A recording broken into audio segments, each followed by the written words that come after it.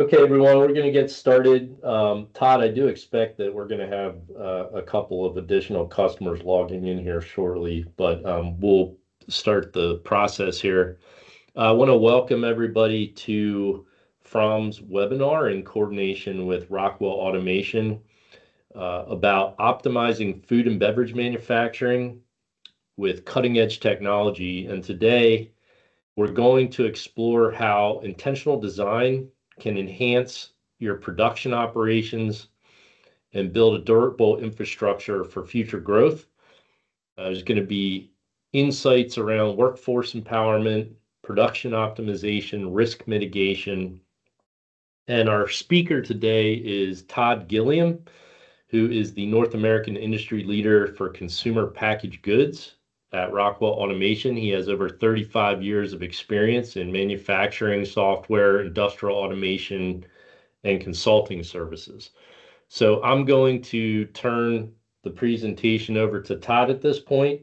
If you have questions during the presentation, please feel free to type them in the chat in Teams, and I will pick them up and we can ask Todd. He's happy to answer questions during the presentation. So Todd, welcome, and the floor is yours. Great, thank you, Michael. Just a quick sound check. I'm coming through okay? Yes, sound good. Okay, yeah, and I'm thrilled to be part of this, and I really thank the From team for inviting me to be part of this presentation. It's really a topic that has been front of mind with a lot of our customers, especially since the pandemic, and things that are continuing to affect really everyone in the operation. And so, as Michael said, if there's questions, please chat them in or please speak them in. I want this to be as informal as we can. Thank you for taking this time out of your day to spend with us. I'll try to keep it to around 45 minutes or so and leave time at the end for Q&A. But again, if there's something compelling during my conversation, please either chat it in or ask it. Just a quick overview of the agenda. I'll give an introduction of myself and what we do here at Rockwell Automation with regard to food and beverage. And then we'll set up the context of why is this an important topic, really kind of the challenge statement that we hear over and over from producers like yourselves. And then what is our response as part of our industry segment team at Rockwell? What are we doing to, affect change in these areas? Then I'll get into an area called designing for optimized smart manufacturing. That's a big statement, but we'll break that down and give some examples. Talk about something called use cases, what those solution examples can actually solve in terms of business outcomes. And then everyone always likes a few practical examples or some ideas that might spark interest in how you might begin this process. And then again, as I said, I'll leave Q&A at the end. So with that, I'm your host today in terms of the presentation content. Again, as Michael introduced me earlier, I look after our consumer packaged goods segment for North America at Rockwell Automation. So what does that mean? In consumer packaged goods, as we define it, breaks down about 85% food and beverage, which is the lion's share, and the other part is household and personal care. But there's some very common ground between those two segments. And if you look here on the lower right, food and beverage, in terms of Rockwell's account coverage, is the largest by far. You see, it's relative to our other segments here in the chart. It represents globally about 22% of our overall business. And so that's a big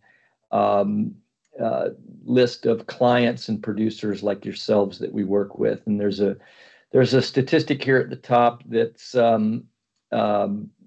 gives some visibility into that in terms of when I frame these suggestions and ideas and examples, they're really reflective of the entire space. We work with 100% of the global Fortune 500, but we also recognize that the food and beverage market in particular is very fragmented. It requires a full ecosystem. And when we talk to our clients, and as Michael said, I've been in the industry I hate to say 38 years now. That number still is astonishing to me when I say it out loud. But really, the thing that I hear over and over is that what Rockwell's biggest value is the ecosystem, the partner network. it's the folks like From here who have really kind of been the last mile in terms of the way we interact with our clients and producers.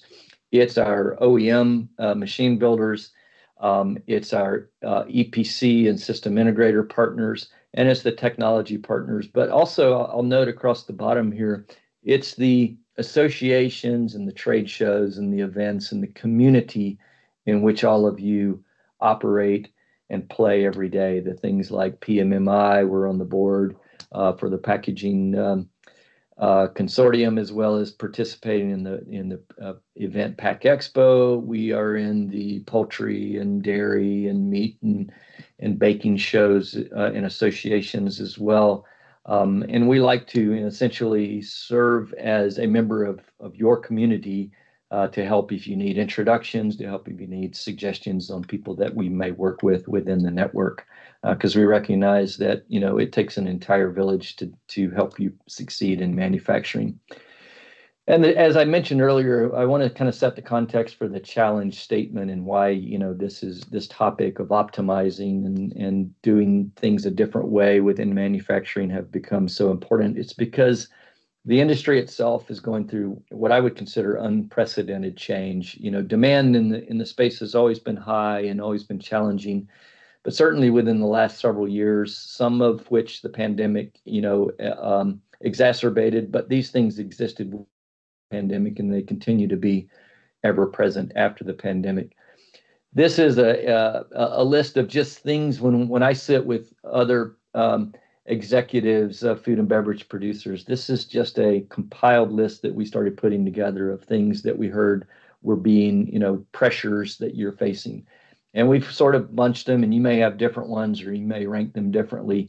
But if there's one thing that I say it always boils down to is this statement, more and more we hear the terms, we have to do more with less. We have fewer people. They're harder and harder to find. They're harder to retain and recruit. We have to operate with less downtime. Downtime, of course, is when the dollar bill machine stops running and producing, and that's always bad. That's lost production, lost productivity. Materials are more difficult to find. Sometimes we have to change formulations based on what raw materials we can source or what raw materials have the least amount of inflationary pressure. And then scrap, you want to do it right the first time, increasing quality, reducing waste and scrap. These are things that this macro theme that we hear over and over and over. And we've tried to frame our response to that as like, how can we help you do more with less?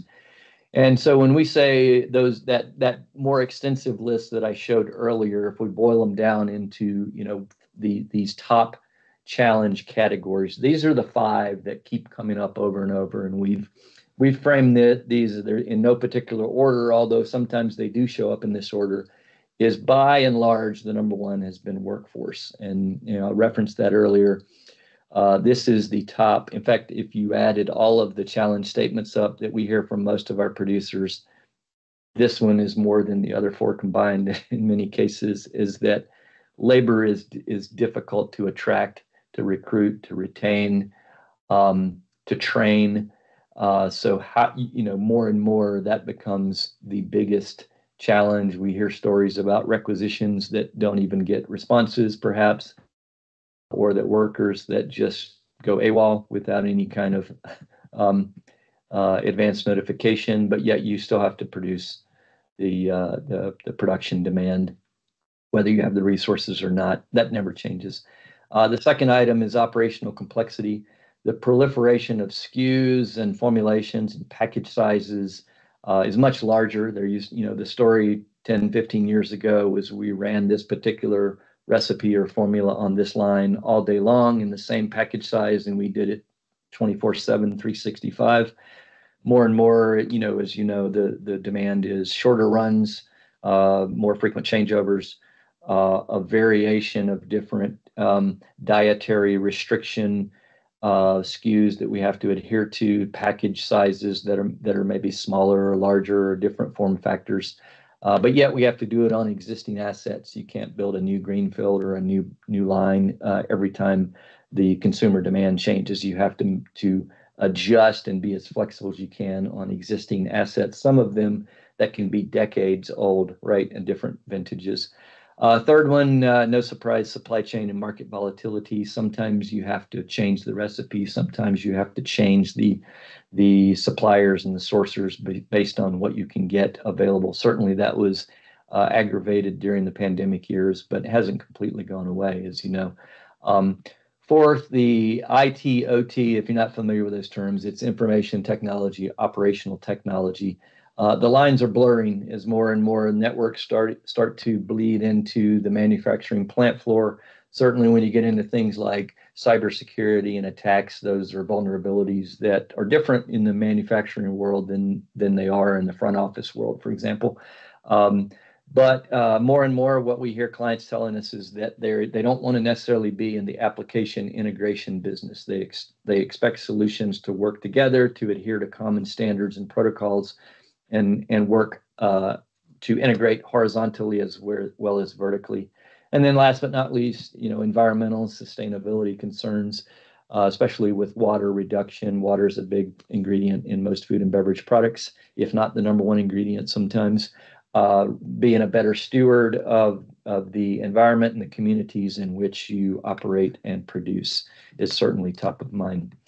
And so when we say what our response to that is, as a manufacturer ourselves and as a supplier to the manufacturing community, we want to respond to that in a way that can help you address those challenges. So going back to the earlier chart, if workforce is your biggest issue, we as Rockwell need to provide solutions and as well as our partners like From that help you empower workers, right? Give you more capabilities for the ones that you do have, the ones that are showing up, the ones that are sticking around and staying, capturing the knowledge that they bring to the table, the tribal knowledge about how you operate or refine a process, giving them that information and digital work instructions, leveraging technology to help do more with less, to optimize workflow, to streamline efficiencies, to perhaps supplement or replace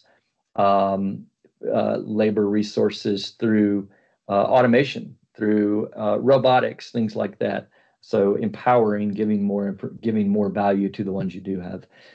Second one, if you say the operational complexity is a concern, then solutions on our side should help optimize that to help provide more with less in terms of production management, giving better visibility into the operation. We hear that frequently of I don't really have full transparency or visibility into the production process itself. I'm not sure I can make production. I think I can. Sometimes I'm hoping I can, but giving better visibility and real-time decision-making authority to the people that you have. Next one is around yield, optimizing the yield in terms of getting the most juice out of the lemon or the most, content that you can so that you're not either losing product through scrap or waste or giving too much away in the event of just lack of capability. And then last but not least, the biggest piece, of course, is leveraging the existing assets you have. We a lot of times we spend some early assessment cycles going through plant floor walkthroughs with clients and just finding out that things aren't necessarily leveraged in the optimal way. So making the best use of the existing assets, of course, is top of mind. And then next one is around risk. If you say that the volatility or the supply chain constraints are a concern, how can we help you manage existing risk and ultimately protect the brand? The brand with food and beverage, of course, is very critical. People buy from brands that they trust and they are certain that are good brands to associate with. And so things like the safety of your resources, right? We want to protect the existing personnel you have. We want to protect the product from contamination events. No one wants to be on the front page for a listeria or salmonella type of contamination or a recall that's a result of that. And then finally, the same thing with cyber attacks.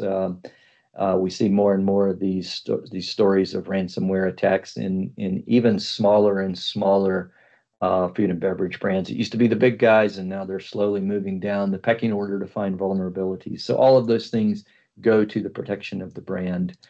And so when I start reviewing these with clients, many say, well, can you give me a few practical examples?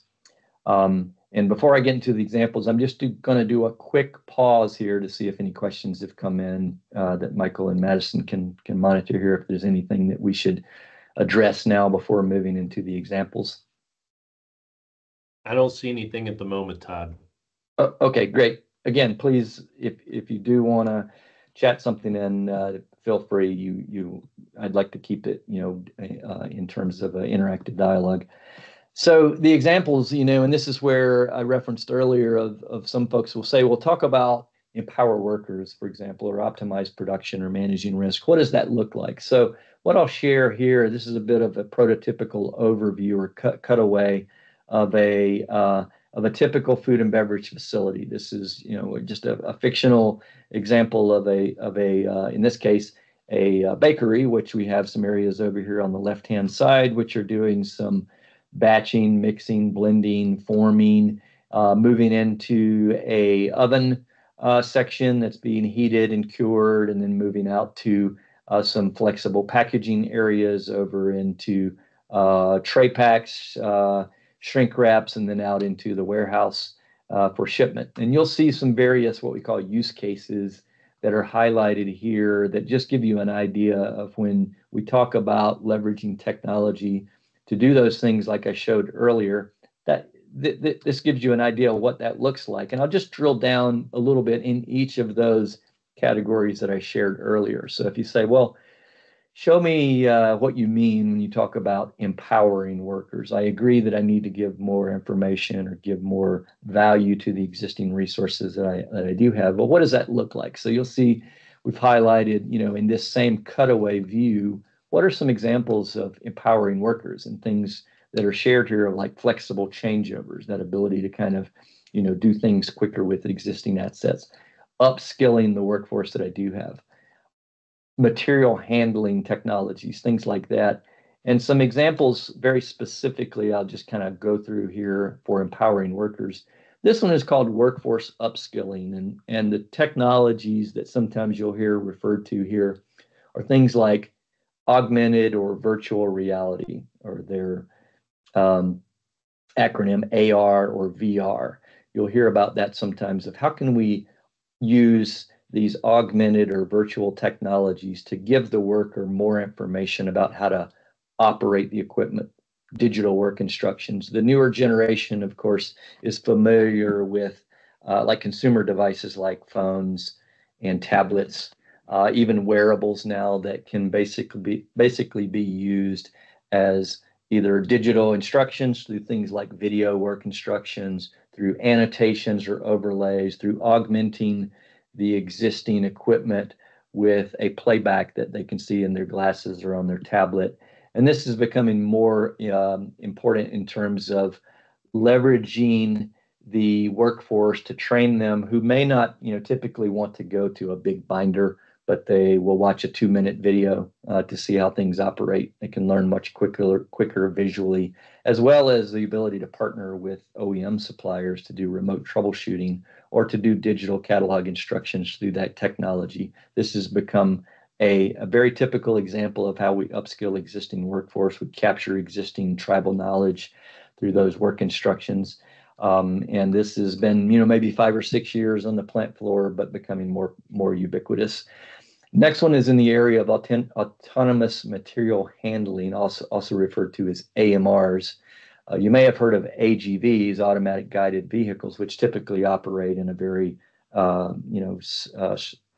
static or a structured pattern, whereas with AMRs, and the example here is an acquisition that Rockwell did last year of ClearPath Robotics, and in a particular division of that called Auto Motors, which provides AMRs that could basically be like forklift replacers that can operate autonomously regardless of the track. They can move around existing obstacles, could certainly be operated safely with existing resources that might be in the shipping or material handling area. Again, becoming more important because, as we said, those existing resources are harder, more difficult to find and retain.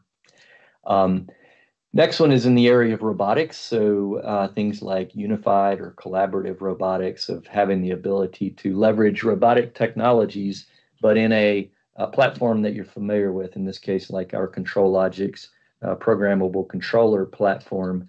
You want to be able to leverage the comfortable languages and knowledges that you're required to operate the equipment, but integrate or incorporate the ability to use robotics in a way that doesn't require specific knowledge about that robotic. We partner with many of the leading robotic providers, again helping automate the difficulty out of some of the processes, especially with regard to if you can't find the physical labor resources to do certain tasks.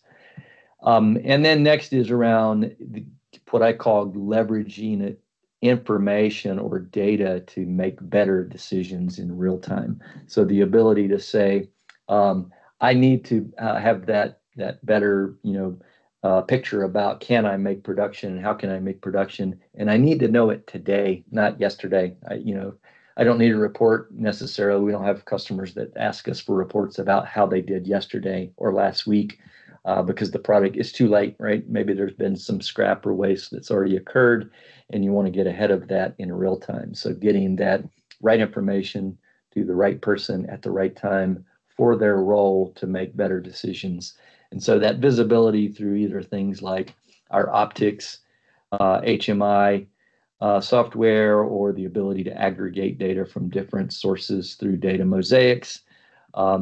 This is becoming more and more important about giving the workers the ability to do more value add types of tasks as opposed to just repetitive motion tasks.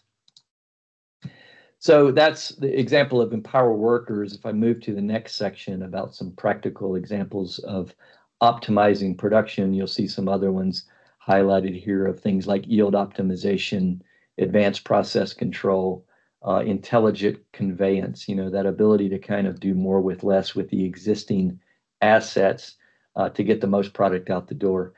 First one is an example of more on the packaging side, or the material handling or conveyance side, something called independent cart technology. Maybe you've heard of this. Our Rockwell solution is referred to as iTrack or MagnaMotion. It's the ability to do a bit of a variable pitch, variable conveyance that's not the traditional conveyance mode where the one item is dependent on what's in front or behind it. It's the ability to monitor through independent, like a linear motor type of solution that can increase the throughput. And that's ultimately the goal. It can also give you much more flexibility of how you adapt to certain package sizes, the ability to do things like variety packs. We see that as a common use case of, we want 3 of this particular SKU and 3 of that SKU, for example, soft drinks or alcoholic beverages that can go into a variety pack. And it's the ability to have a lot more freedom over the way you put together the packaging line, almost like a Lego type of arrangement. So that's becoming more common, especially with some of the OEM suppliers who can help enable that type of technology for you. Another area which is more on the front end of the design piece, and it's certainly a buzzword that's getting a lot more traction. You may have heard the term digital twin. So what a digital twin gives you the ability to do is to better anticipate through the use of simulation or emulation to determine how things will operate under an actual physical load. So you can do it in a virtual environment first. You can do testing. You can run what-if scenarios to determine speeds and throughputs and whatnot. And Emulate 3D actually has a very strong community through our system integrator community partner. There's a users group that supports this as well to provide that virtual emulation capability so that you spend less time doing actual startup and commissioning And you also have a better input into like how many operators it might take to run the line, what the throughput range could be, what the potential could be if we operate under various circumstances. And that's becoming more of a way to leverage that sort of virtual world, things like edge computing and virtual technology to reduce that actual in production commissioning startup time. More on the yield side, I referenced that earlier in the optimized production slide, is that ability to optimize the yield through things like either batch production, so that you can compare a number of parameters that go into the mixing, the batching, the blending, the cooking, the recipeing, all of that, to compare to previous versions of a batch. We call that golden batch analysis. The golden batch would be that day that you did it perfectly and would like to replicate and repeat as closely as you can in every run. The ability to kind of do that through software technologies, through not only batch, but through things like analytics to compare versus previous runs, also to run some what-if scenarios, to tighten parameters, to dial in greater accuracy through something we call model predictive control, to ultimately increase production capacity and to get the most out of the process as you can. A related example is through something called Logix AI, and this is the example here that we use sometimes for food and beverage is called perfect fill. So the ability to reduce giveaway, as you know, many times our food and beverage client producers actually put more in the package than is required for the label, because they want to make sure that they have at least the minimum label volume in the container, and so many times that's that's conservative, and more product is given away than is required because of the ability to have high confidence you can dial that parameter in as closely as possible. So things like leveraging AI technologies and soft sensors to reduce that amount of giveaway and slowly dial it down to as close to the label volume as possible is increasing yield and delivering return on investment for many of our clients at a very low cost point and price point that is quite easily to deploy in a very common platform, again, either through the module that's available in the ControlLogix platform or an edge type of device. So those are some optimized production examples. So now I'll move into more of the, how to manage the risk side of the equation. And so when you get into risk, some examples here, of course, are things like employee safety, brand integrity, asset management, and cybersecurity. So you want to protect that brand and lower the risk. And really the first thing that I would highlight here is people safety. Again, this not only is it a good thing to do, but especially when, as we say, workforce is already a challenge. Just the ability to protect the resources that you have in terms of safety devices. We have a very broad portfolio of not only safety PLCs, but sensing devices, relays, switches, safety connection systems, as well as just things like lockout, tagout services. I know From provides those types of expertise services as well. These are just really kind of that first line of defense in terms of protecting the existing resources you have from harm. The next area would be, protecting the food safety aspect of it. Things like using stainless equipment, washdown or hygienic or IP69 devices, so that you minimize the risk for bacteria and contamination by nature of the products. You effectively you try to achieve the goal of designing out the contamination threat through the use of technologies that you have either in the hardware devices. There's an example of a IP69K HMI panel, things with that are smoother stainless types of services. That's the first line of defense in helping provide food safety. The next would be through things like having the ability to do product genealogy or traceability in the event that there is a contamination occurrence, the ability to minimize it and to respond quickly to it so that you provide either the quick product recall or the information required for the regulatory agencies like FDA, USDA, OSHA. I highlighted one here that's a new ruling that some of you on the call may be affected by, which is the Food Safety Modernization Act ruling 204. And so what this is about the ability to provide lot tracking, genealogy information, or traceability for a certain number of food product categories. They are on what we call the food traceability list. And this has to be implemented by January of 2026. It's a regulatory compliance requirement that many of our clients who have products on that food traceability list are required to respond to. If you're not aware of that, please reach out, either after the call or during the chat to figure out. If you are affected, we're glad to, have a separate call and figure out, if you're covered on that. If not, and many of our clients, are also just doing that because it's a good idea to have the traceability both forward and backward in the result of contamination event.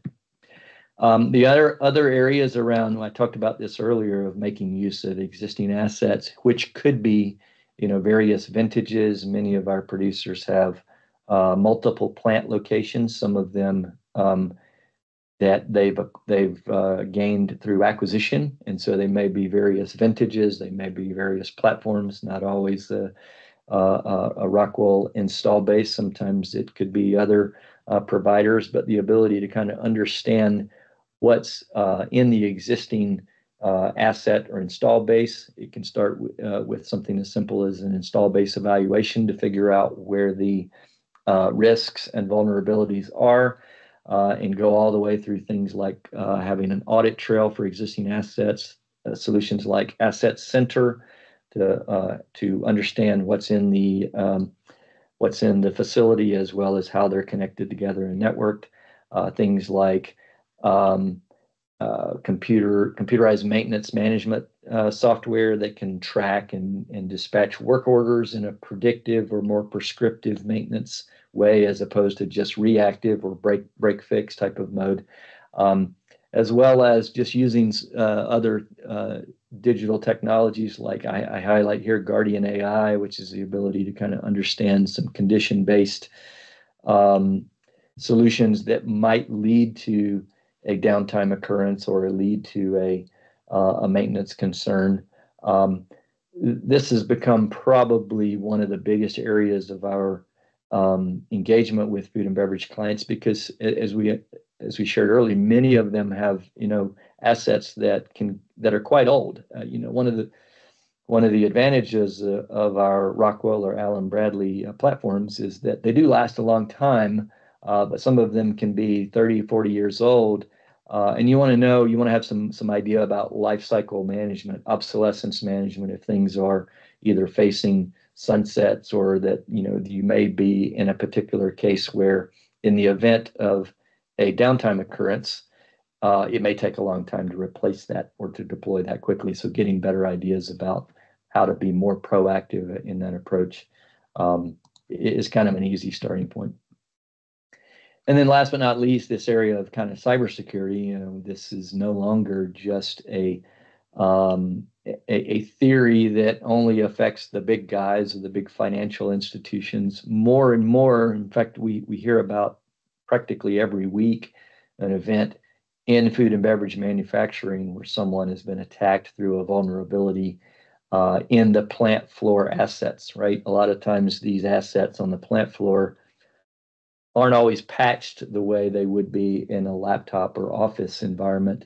They might be, again, as I say, 30 or 40 years old, and they're attached to a weigh scale or an inkjet printer or barcode reader or something that you don't want to necessarily break that connection. But by not upgrading or not patching or not, kind of taking proactive approach on that, you open up the opportunity for an attack vector and a vulnerability that you can take those assets down. We've seen it over and over and over, and this is when we talk about cybersecurity at the OT or operational layer. We feel like, especially with our partnerships that we've put in place with folks like you have here on the slide, that we bring probably the most to the table is in terms of understanding how those operational assets work and what the potential risks are. So the ability to kind of go through and make sure that you're protected. You have not only threat detection services in place, but incident response. We can provide managed services as little or as much as you might wish to make sure that you're protected from those types of attacks. And so those were just some quick examples. I walked through those fairly quickly, but if you have questions or you want to dig deeper or explore any of those in greater detail, of course, that's the goal of this call. Is if something sparked your interest, please reach out. We're glad to kind of do deeper dives at your specific level to determine if there's a fit or match of what we discussed. But sometimes, we get the question of like, well, those are great examples. I'm not quite ready to jump into the pool on those use cases yet. So how would I just start the process? How would I begin? And that's, I would say probably one of the most common first questions that we get is like, give me an idea how to start right before I go down a journey. And as we say, with any journey, the first step is always understanding where you are currently. If you think about it in terms of applications that you use on your phone, almost all of them start with where are you? What's your location? And then I'll give you an idea how to get from point A to point B. And so that first level we say is determining and doing an honest assessment of where you currently are. This is an example of what we call a digital maturity curve of where every plant falls in one area or another on the spectrum, where you may have certain plants that are at one level or phase and others that are another level, but they could be, starting all the way at the lower left in terms of like what we call a pre-digital or manual plant. These are, again, mostly either some form of automation, maybe they're PLCs, maybe some basic level automation, but there also might be spreadsheets, there might be clipboards, they could be various levels of information availability. Moving into phase two, the digital silos, and this is probably, as you see, in the red block here in the upper middle, is that when we poll and when we've done assessments with most food and beverage organizations, we found that many of them are somewhere between 1 and 2. And so don't feel bad if you're at 1 or if you're at 2 or if you're not up at 5 like an adaptive plant. That's what everyone's aspiring to be. But most we see kind of in the lower left portion of this continuum. But what we are seeing, and as highlighted in the green dotted line here, is that we're seeing increasing momentum, especially with food and beverage, of moving up this curve, especially with regard to those other challenges that I mentioned earlier. Many of our clients are saying, if I want to, kind of be able to do more with less, I have to move up this curve. It's not a question of if, it's a question of when.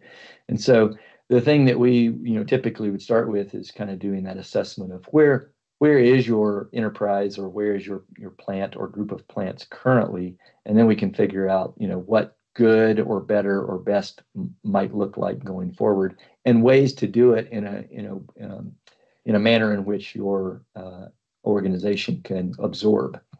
And ultimately, the goal of doing this is to put together what we call a digital infrastructure in place. It's a kind of building for the future, is to say, hey, I can't do it all on day one. I recognize that. So start with the core. That's this area in the kind of the reddish orange down here. This is, again, where most of you probably spend the most of your focus is, of course, production, getting product out the door, meeting the order demand. It's the core areas, which you've probably known us for many years, that automation and controls layer, the electrical and power layer, the ability to kind of integrate into the existing OEM equipment that you have. And in some cases, you might have HMI or SCADA software on the top. And that's been in place. Of course, almost every plant has some level of that core foundational piece in place. But where we started to see, again, kind of, talking at a holistic level to those earlier examples, is this layer called the data or digital infrastructure, the green here, which is the first piece, putting that network together, making sure things are connected, adhering to common standards, protocols, connecting, basically disparate levels of communication and network into a layer that just is the same, because that's really the starting point.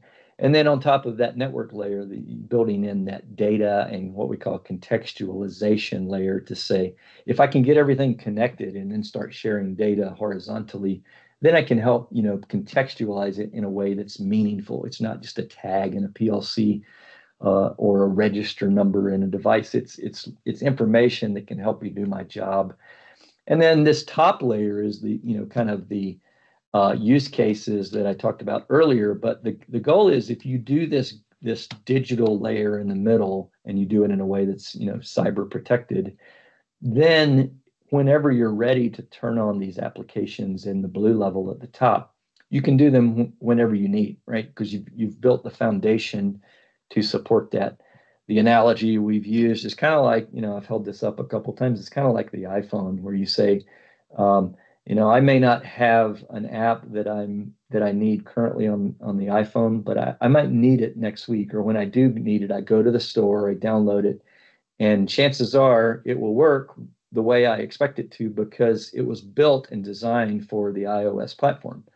But I don't need it yet, but I eventually will need it. And it's nice to know that that app is in the store when I do need it, when my organization is ready to turn it on. So that's the kind of the mindset, to say, you can't do it all at one time, right? You still have to make production. But when you are ready, you can add the things in a scalable way. You can leverage things like cloud technologies and edge computing devices that give you the ability to do it at your own pace and at your own culture. And so the last thing here, I say, well, okay, if you say, well, I'm not quite ready to turn on the apps yet, but I want to start somewhere, right? And so I say, well, we can start with the ABCs, and the ABCs here are try to keep them simple, and at least the first three rhyme. But the first piece is that connecting piece, the ability to say, more and more things like instrumentation assets are becoming IP enabled. They're becoming smarter. There's a broad ecosystem of partners that you can align yourself with, but more and more you want those ability to kind of adhere to those common communication protocols. So start specifying, start procuring products that are connected and build into that infrastructure, even if you're not ready, to leverage them to their fullest extent. At least they're ready, and they adhere to the right technology, so that when they are ready, they can serve that data up, which leads to the next ABC, collecting. Always be collecting. That once you get those devices connected, then they have the ability to share data in a way that is a little more understandable. It's a little more English language type of capability to provide that data into a larger either database or unified data model that can serve information, again, to that right person at the right time in the right role.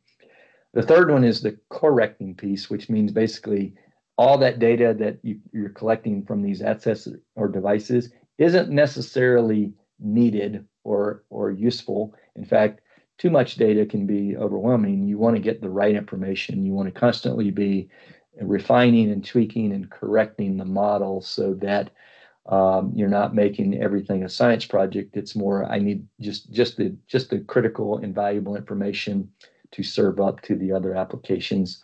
And then finally, the contextualizing, the fourth C here, is that contextualizing piece, to say, for this particular role or use case, what does that data mean in terms of knowledge to do my job, and how does that serve a larger use case?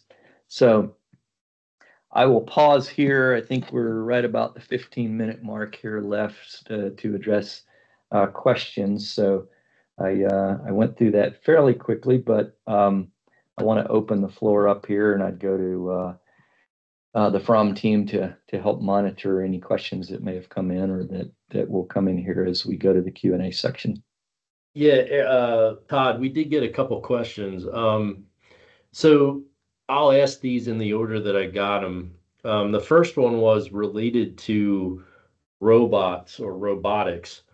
How are robotics or robots being received by food and beverage manufacturers that have union environments? Yeah, no, it's a good question, and I think it opens up a broader question, and this question has really been around for years and years in terms of automation in its own context. Is that many times the perception is that automation, or in this example, robots are replacing human labor, right? They're taking jobs, right? We hear that a lot. We've heard that for years of like, oh, okay, that's taking my job potentially. And the evidence over those same years, and especially with robotics, has been very clear that they're actually creating jobs in many cases, because in some cases they're jobs that aren't safe to do for personal, physical resources, right? We're kind of again going to that human safety aspect or personnel safety aspect under the managed risk piece, is that we're essentially taking those sort of dangerous, maybe in this case repetitive motion types of jobs, and maybe they're bad environments. Some of our food and beverage clients have freezer areas. They're cold or they're hot, or they're dirty or they're just generally unsafe. And so, the only way to do that effectively in a way that protects your labor is through the use of robotics. So that's one example of where in many cases our clients are saying it's not really taking jobs, it's not affecting our union relationships. It's more of a way of like we're making jobs safer, and we're making the worker or the plant floor environment safer for the workers. The other area that we see good adaptation and absorption, union or non-union, is about the ability to provide, again, those higher value add jobs for the people that they are looking to work with. So again, it's not that what I would call low fulfillment type of role, repetitive task. Those resources don't usually stick around very long because it's dreadful work, and then we're trying to give them better information. We're trying to help these food and beverage, and this is kind of a pet topic of mine, of like making manufacturing a more desirable destination for labor. We're competing in manufacturing. We're competing against other jobs that are not, they're more office related. They're more I would say glamorous on the surface types of jobs, and we want to be a more attractive destination. And sometimes the attractive destination can be through the incorporation of cooler and more cutting edge technologies. So I had a food and beverage vice president tell me this a few years ago, and I think it's so relevant. I've stolen this quote from him. Is he would say, "Hey, 30 years ago, if we as workers wanted to be exposed to the coolest technology, we did that in our job. We did that in our workforce environment. And now today, the coolest technology is actually at home, and it's in our pockets, and it's in our devices. And we need to change that paradigm. We need to make manufacturing a cooler place. Sometimes that's through the use of robotics. Sometimes it's through the things like, I showed earlier, augmented and virtual reality, consumer devices and tablets and things like that, wearables, to make ourselves a more attractive workforce destination. And if we play that correctly with the existing labor and workforce, it's shown to be true that is a more effective use, and they do find that type of job more attractive. Kind of as an extension of that, Todd, it was also asked, are there additional safety concerns around robotics or automation integration, and or how do these organizations that upgrade to those types of efficiencies deal with power outages?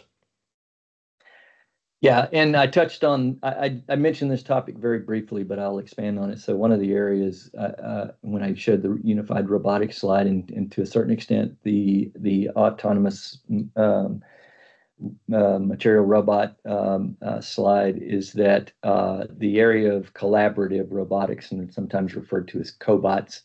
And I'm actually doing an internal webinar for our team here on this topic on Friday of this week.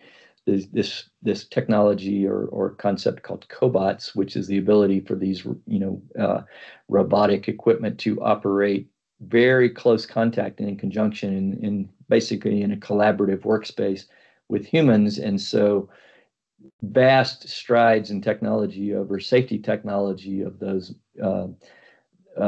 devices over the past several years because of that need. Traditionally, if you went back 10, 15 years, a robot was often in a palletizing type of environment. Maybe it was behind a fence with some of those safety sensors that I showed on the earlier slide, light curtains, things like that. So if you break the zone, the robot stops because it could damage you or cause physical harm or worse. So the ability to kind of leverage that much more of that safety technology, especially the speed to stop the device in the event that a human wanders in or walks in, that's becoming more and more common to that type of solution. The AMRs I showed earlier, the auto AMRs, that's their biggest value. If you go, like we were at a material handling trade show a couple of months ago, and the biggest advantage or what our team from Auto would say is it's that safety software that's built in so that in the event if something does occur, it quickly adapts, it quickly stops, and so you essentially have a safe environment to work in. Todd, one last question. MagnaMotion, is that a product or technology that is mainly used in liquid applications, or can it be used in dry good applications? It could be used in both. MagnaMotion was an iTrack on the independent cart, was an acquisition that Rockwell made a number of years back. But there's other suppliers in the market that provide this kind of like independent cart technology of material handling. It could be used for either or both. The that a lot of the technology that goes into from on the liquid side is to minimize the slosh aspect so that it doesn't, it's like essentially the same concept as like a variable frequency drive of being able to tightly control that speed. So it's not all on or all off. It's the ability to move it very smoothly. But we've seen it in both contexts of whether it be a liquid or a dry good or even just a package container or something like that, a can or a bottle or whatnot. So it's got some fairly broad use case application. Of course, part of the process of integrating that technology is to study the movement of the product in question ahead of time so that you engineer it properly. But I've seen both dry and wet in terms of applications on that. Okay. I think that wraps up our questions. The last item that somebody had asked me was, will this recording be shared? And the answer to that is yes. Anybody that registered for the webinar, including those, I know we have an account manager out there on site with a customer that had many folks in the presentation or moving in and out today. So we will make sure that the appropriate people there get that presentation to share with whoever they'd like. So yes, we will be sharing it. Okay, Todd, anything else, or are we good? No, just I put my contact information in here in terms of email, but and I represent a team here in North America, regardless of where you may be located. I'm sure we have someone that I could help connect in terms of a direct Rockwell contact. But please start with our team at From, as we said, kind of like they're your first line of relationship. They know how to reach me if any of you had questions that you just wanted to dive deeper. We are more than happy to respond in terms of a next level conversation. If any of these sparked an idea or raised additional questions after this call that you think of later and you think I should have asked that, again, we want to make this the first and hopefully would be a series of conversations with you. All right, thank you, Todd. So I want to thank everybody that joined the call today. I hope you found everything insightful. and hopefully you learned some things about ways you can optimize your food and beverage manufacturing operation. Like I said, a recording will be shared with everybody who registered, and that'll allow you to revisit any part of this presentation at your convenience. If you have any additional questions or you need more information about how Fromm and Rockwell can help support your food and beverage operation or answer your questions, we'd be happy to support that. Todd included his contact information. I know people on the call have a Fromm sales representative that they stay in touch with. Please don't hesitate to ask questions. Todd can be accessed through them if you have really technical questions that they can't answer. So we appreciate it. We're here to support you on your journey towards an efficient and resilient manufacturing enterprise. And thanks again for your time. Thanks, Todd. Yes, thank you.